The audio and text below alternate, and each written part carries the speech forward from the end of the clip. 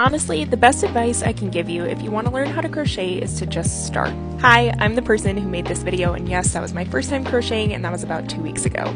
If there's one thing that learning crochet has taught me, it's that you have to be okay with taking your time, messing up, and being proud of your imperfections. Yep, you might not have a perfect first crochet piece. Yes, it may take a little bit, and yes, it's okay to have to start things over sometimes. But none of this should stop you from starting. We all gotta begin somewhere, and besides, every crochet creation starts with that first stitch.